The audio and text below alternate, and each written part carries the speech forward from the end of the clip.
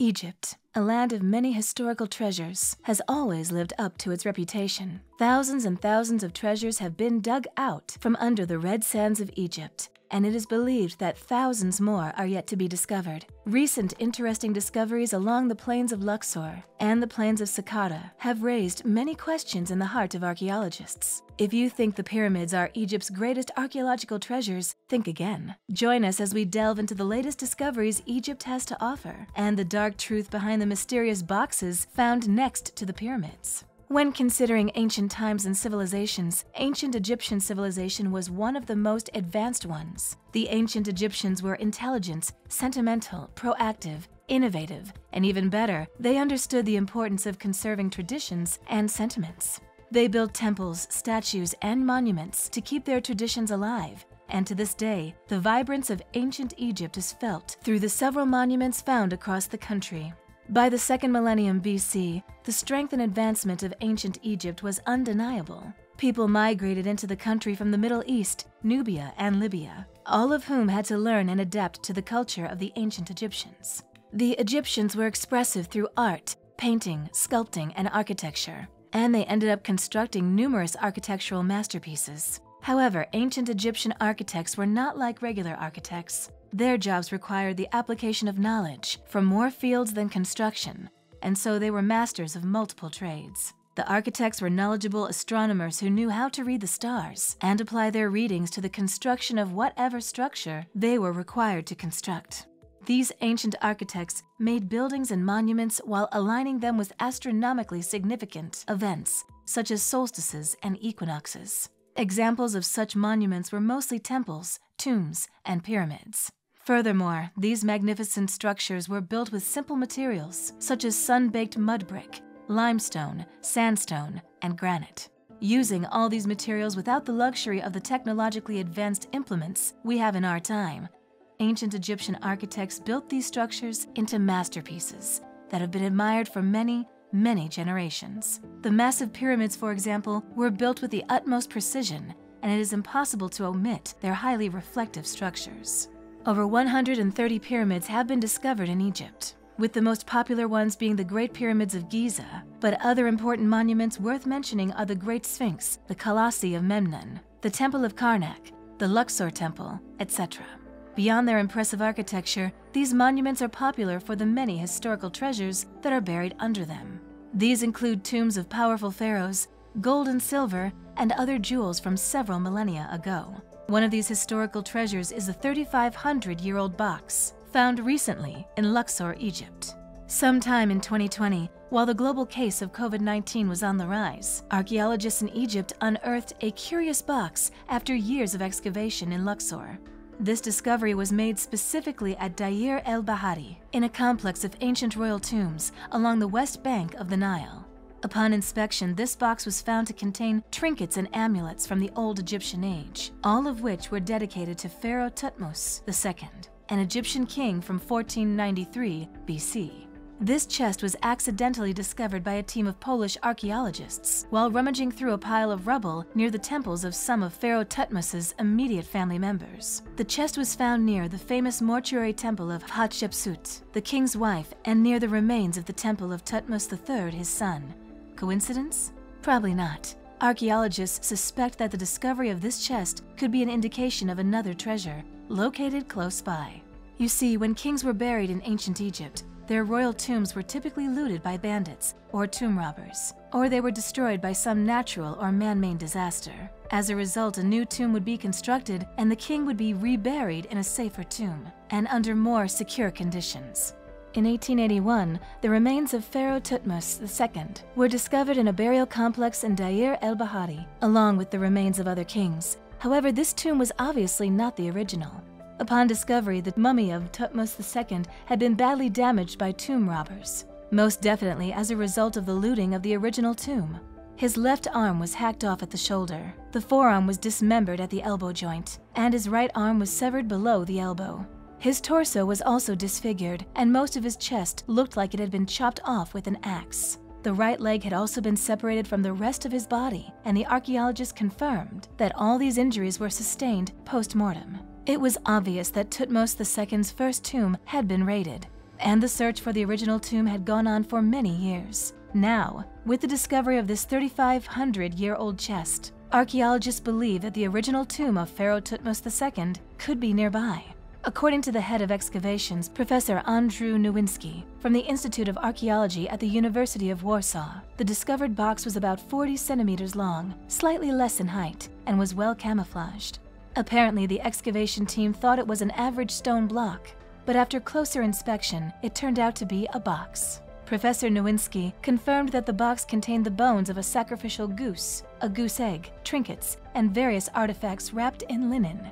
A smaller wooden box was found next to the big stone chest, and it also bore an inscription reading, Thutmose II. According to the professor, these boxes are most likely part of a royal deposit, which indicates that a temple was established in honor of the king. This temple would most definitely be located at Thutmose's original tomb. Professor Nowinski believes that finding these boxes is an indication that the discovery of the original tomb is underway.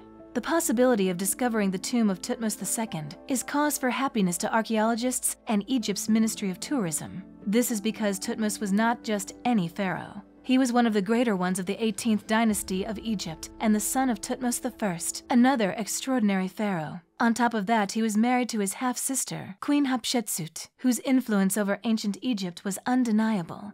Before ascending to the throne, Thutmose II was a prince of Egypt, born to his father, the king, by a minor wife, Mutnofret. This made him one of the minor princes and questioned his eligibility to become pharaoh. In order to secure his kingship, Thutmose married his fully royal half-sister, Hatshepsut, and together, no one could contest their ascension. Thutmose was quite young when he became king, and it is believed that Hatshepsut was actually the one pulling the strings of the government and ruling the country in place of her young husband. Regardless of who was the actual ruler, Thutmose II's reign was known for the monuments constructed during his time, and for the 2 military campaigns ordered by the pharaoh.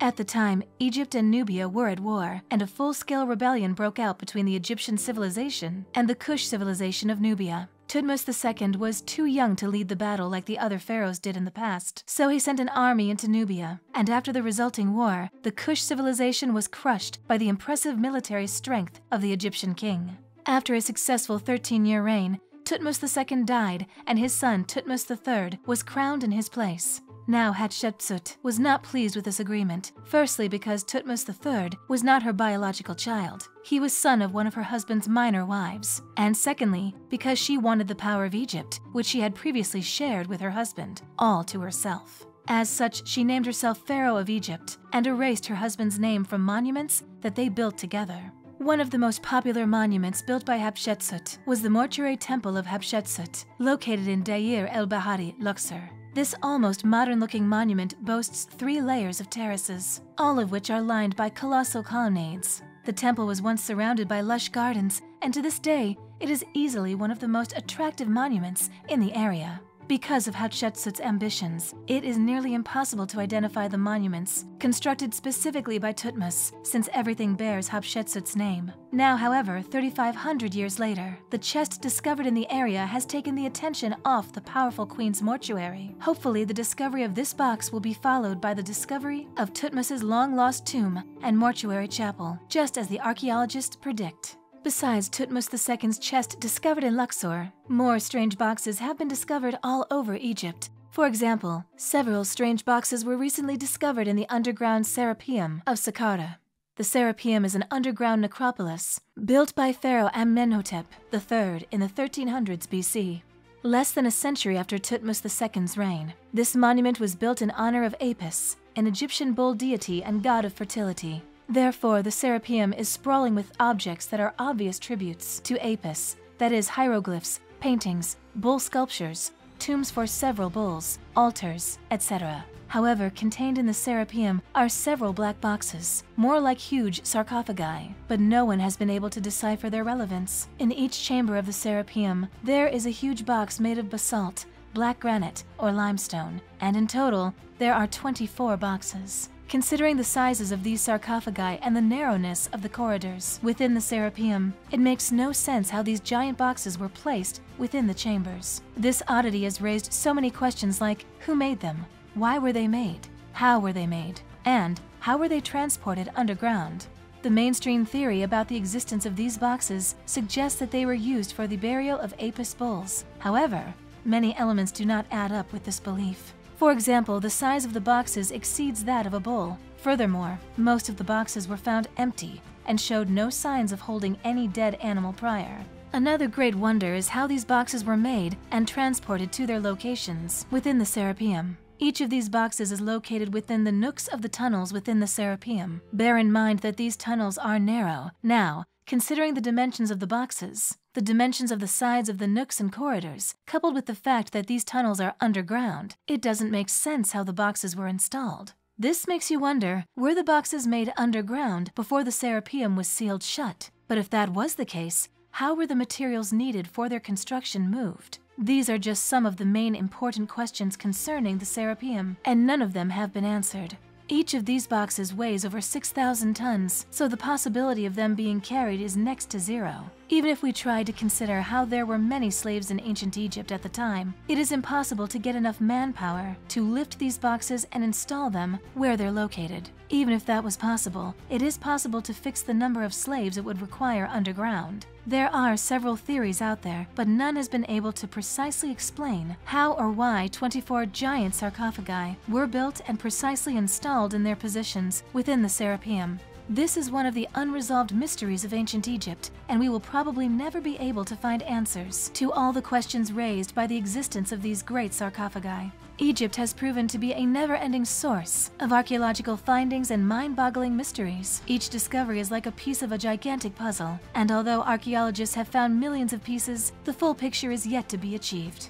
Do you think it is possible to find all the missing pieces of the history of ancient Egyptians? Let us know what you think in the comments. Don't forget to hit like and subscribe to the channel for more videos. Thank you for watching, and we'll see you in the next one.